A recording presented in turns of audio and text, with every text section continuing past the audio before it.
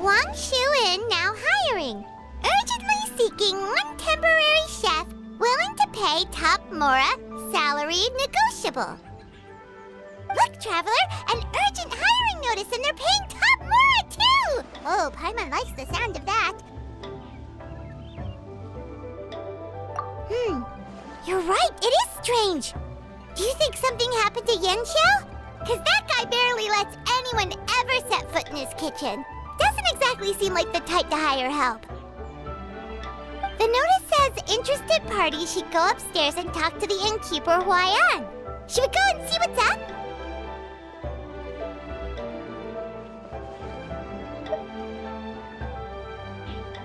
Yeah, and we can ask about the pay while we're at it.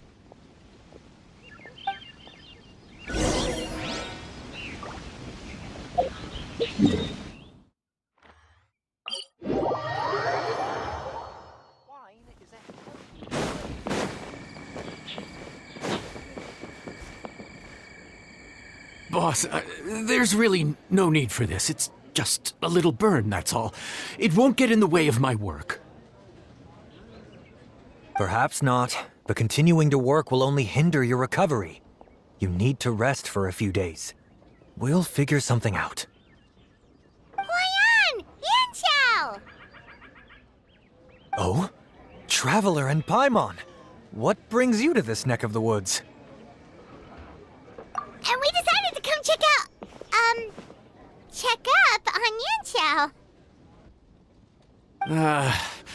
I knew we shouldn't have posted that notice. It's really nothing to worry about. I'm fine. I swear. How kind of you. My thanks to you both. And thanks on Yanxiao's behalf, too. There's nothing to be embarrassed about, Yanxiao. Just tell them what happened. Oh, all right. Well, basically, we had a lot of guests pouring in for the lantern rite. Things got busy, I started rushing, and I ended up accidentally burning my hand while plating a dish. Well, you know what they say. Play with fire long enough and you're bound to get burned. Even the best chefs slip up sometimes. Anyway, it's nothing, just a tiny burn. I can still... Now. I don't want you pushing yourself. You'll only make it worse. And then you'll be looking at more than just a couple of days off to recover. But the lantern rite's only just finished. And we're still getting tons of guests. Now's not a good time for me to rest. Plus, lots of the guests are visiting from other nations. We can't just bring in some random chef off the street. We have a reputation to uphold. I refuse to let someone else ruin the good name we've made for ourselves here. Listen to you. Anyone would think that you're the boss and not me. But he's not wrong. Yanxiao was one of the favorites in the Masterful Chefs tournament. No matter how you look at it, his are big boots to fill. I don't mean to boast, but any chef of my caliber probably has their own restaurant to look after. It's not going to be easy to find someone who's got the skills and has the time to help us out. Looks like we might have to increase the pay we're offering even further. Do we know anyone that's a good chef and has the time to help out? Oh, of course, you! Oh, right. Yes. Now I think about it, I do recall hearing good things about your cooking ability. I suppose I'd added you to my mental list of people who can hold their own in a combat situation, but forgot you can cook. Why are you even keeping a mental list of people who can fight? Maybe a story for another time. More importantly, I'm sure Yanxiao would be comfortable leaving his kitchen in your hands, if anyone's. What do you think, Yanxiao? Well, since it's you, I suppose that's better than anyone else. What do you think, Traveler? Should we do it? I should warn you that cooking for customers is quite a different ballgame from cooking for yourself, so I'll stick around the kitchen over the next few days to help smooth things over. So he's not leaving the kitchen after all? I believe there's some spare kitchenware here at the inn. Boss, would you mind? Of course, of course. I'll take care of it.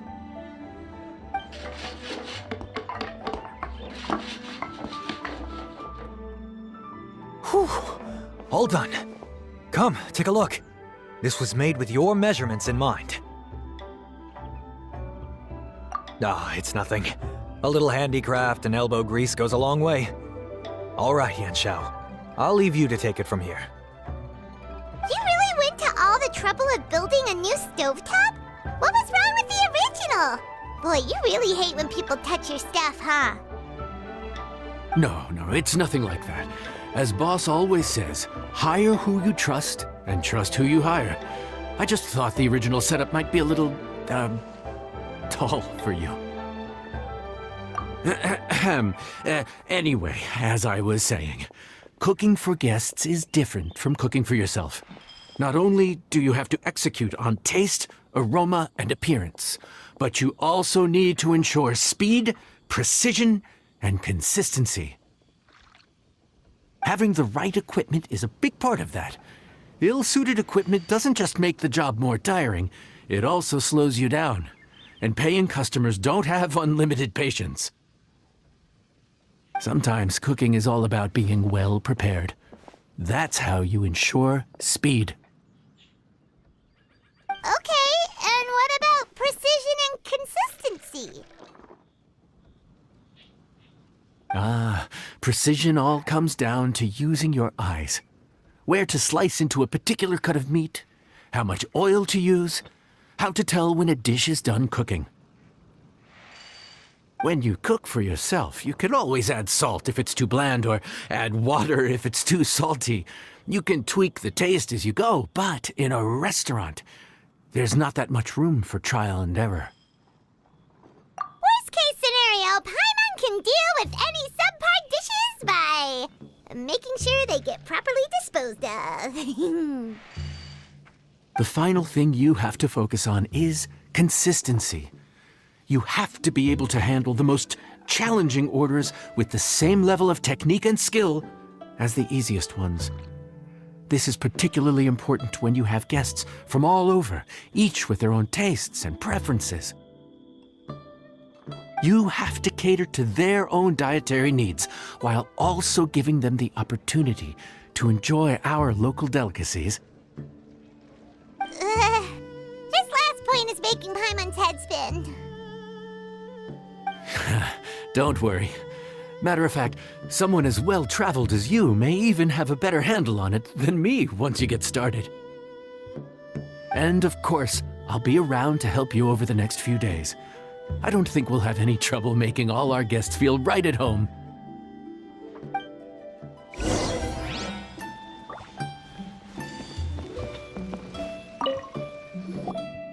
There's no time to lose, so let's get started. I imagine you probably have a good handle on the cooking side of things already. What you need to pay attention to is remembering each table's order. Try not to get them mixed up. Oh, Paimon's memory is like a steel trap. This is gonna be a cinch.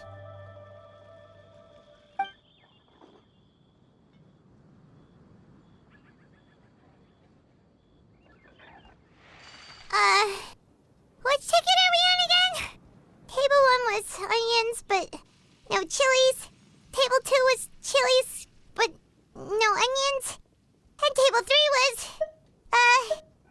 table 3 was chilies, but hold the chilies? Ah! Was Paimon just sleep floating? We didn't even get a break in the middle. Paimon's brain has turned to mush. Is it always this busy here? No, but this is peak season. You both did a mighty fine job for your first time serving guests at the inn. Luckily, all our customers were familiar faces this time around, so we didn't get any strange requests. Otherwise, today would have been even more challenging. No strange request? Someone asked for almond tofu drizzled in soy sauce. Even Paimon has has never tried that combination! It's a wide world out there. People have all kinds of different tastes. Being able to cater to all is the real essence of Liyue cuisine. Also, the thing about requests is that they're usually very specific. So as long as you do what they asked, you're unlikely to have any issues. What's really tricky is when guests give you free rein to do anything you want. Excuse me. Are you still open by any chance? Huh? Paimon knows that voice. Let's go check it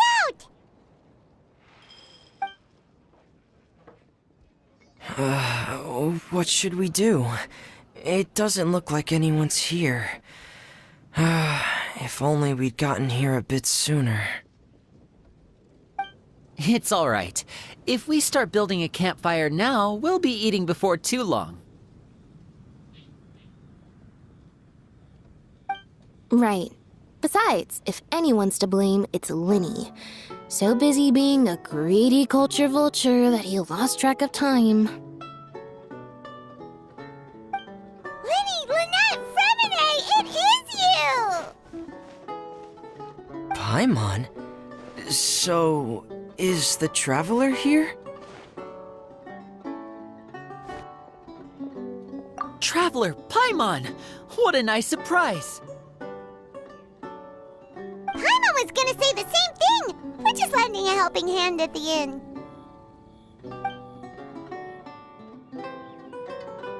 Anyway, so that's how we ended up here. But what about you guys? Don't tell us. Father sent you on another mission? No, quite the opposite, actually. We're in Liyue on vacation, and while we're here, I thought a cultural tour might be in order.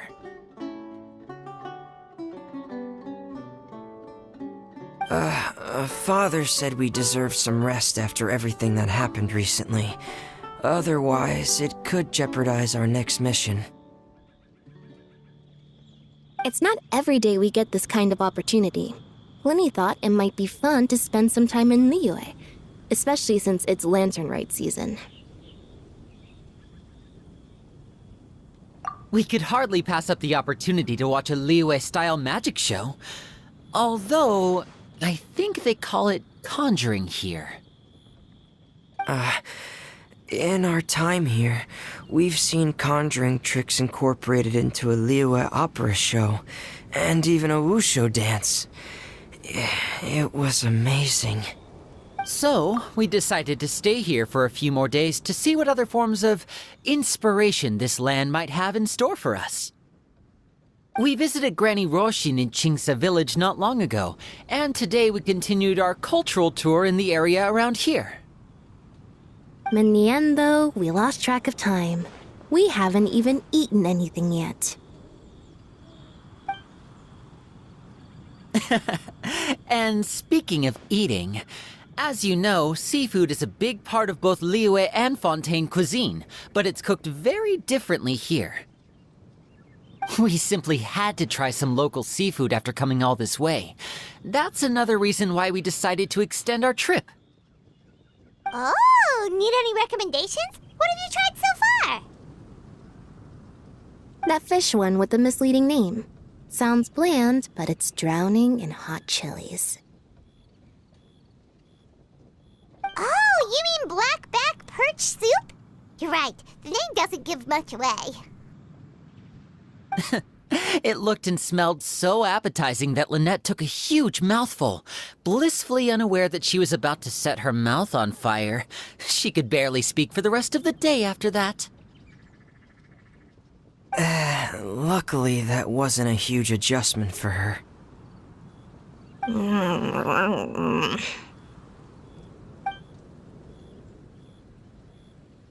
What?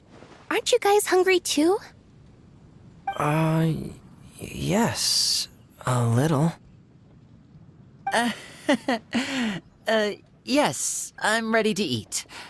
Traveler, I'm afraid we'll have to send you back to the kitchen now. Good question. I doubt we'll be able to decipher the menu, so why don't you recommend something? You should be pretty familiar with our tastes. One more thing. Please, if you have a heart, don't make it spicy.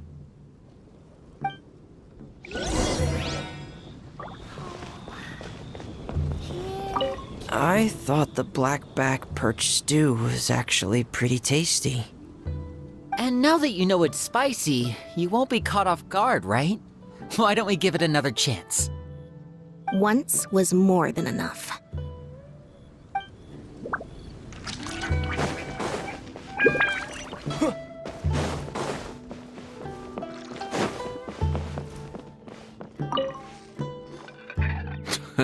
Fontaine, huh? No wonder they can't handle too much spice.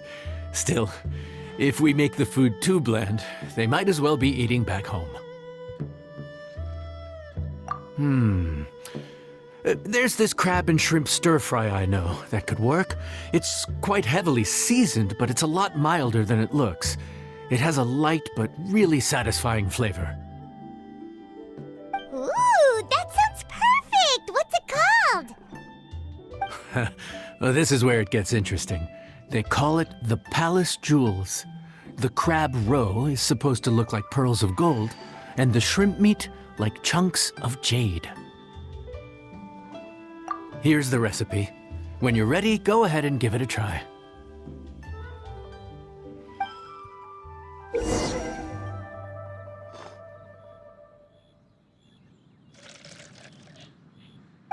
Could it be true?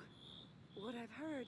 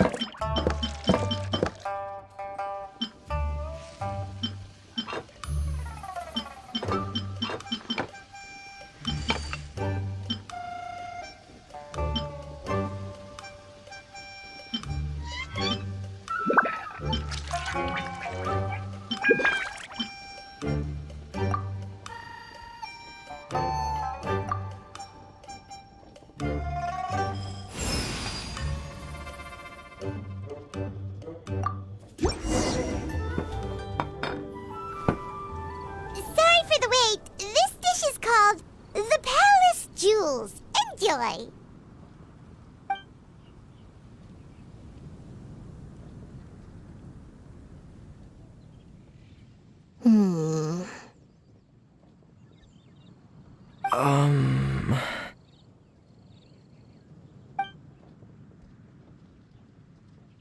Yes. We meant to say, you two must be tired after a long day of work.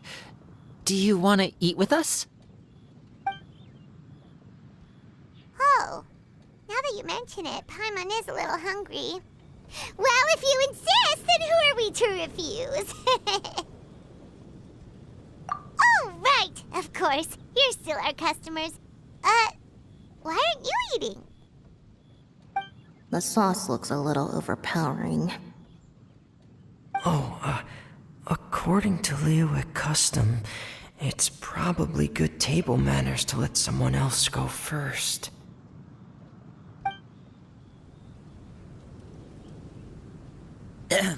Looks delicious, traveler. I guess I'll dig in first. Here goes. What is it? Do you need some water? No. It's delicious. The flavor is so pure. It's drenched in sauce, but somehow it just enhances the natural flavor of the seafood. Try it for yourselves. All right.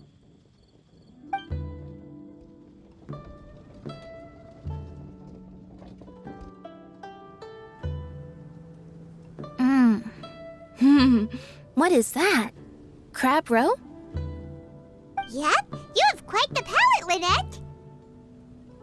No wonder it pairs so well with the shrimp meat. I've never seen it prepared this way before. According to the creator, chewy crab complements succulent shrimp, making a spectacular seafood ensemble with a succulent flavor and luscious mouthfeel. The crab roe glitters like pearls of gold, and the shrimp shines like chunks of jade. Hence its name, the Palace Jewels. So that's where the name comes from. Huh. I suppose it's quite fitting then. Huh. Was Paimon always this well-spoken? This dish must be right up your alley, Lynette. Huh? It's half gone already? When did that happen? I heard that in Liyue, the biggest compliment you can pay to the chef is to leave a clean plate. It's delicious. Thank you ever so much.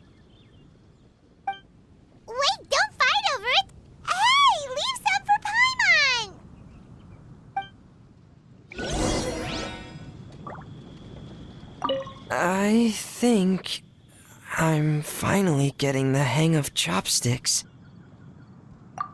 Yeah. Well, Linny and Lynette picked it up in no time, but they're naturally dexterous. Unlike me, it's taken me a lot longer, but I'm slowly getting there. Oh, speaking of chopsticks, in one of the shows we've seen here, someone performed a conjuring trick using a bowl and chopsticks. So if I want to be a good magician's assistant, I need to keep practicing.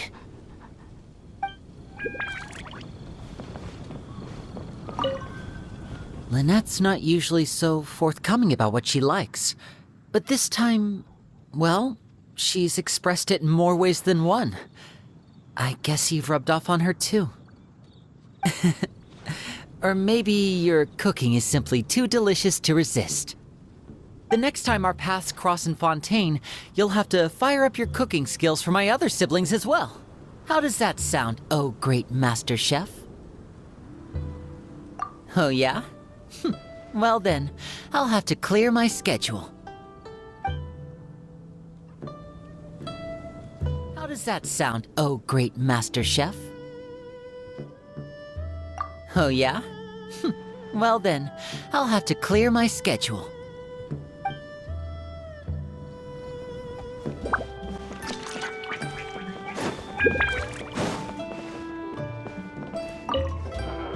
Calorie surplus detected. Digestion mode engaged. Yeah. Well, Linny and I are usually careful about what we eat, because we have to stay in performance shape. That, plus it's generally bad manners to overindulge at the dinner table. But once in a while, it's nice to treat yourself in the company of family. Besides, if I'd waited until my brothers were finished trying to out-polite each other, the food would have gone cold.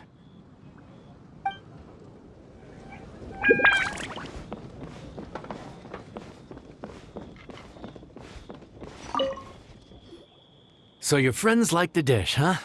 Well done. Not bad at all for your first day on the job. There'll be more to come, so keep it up.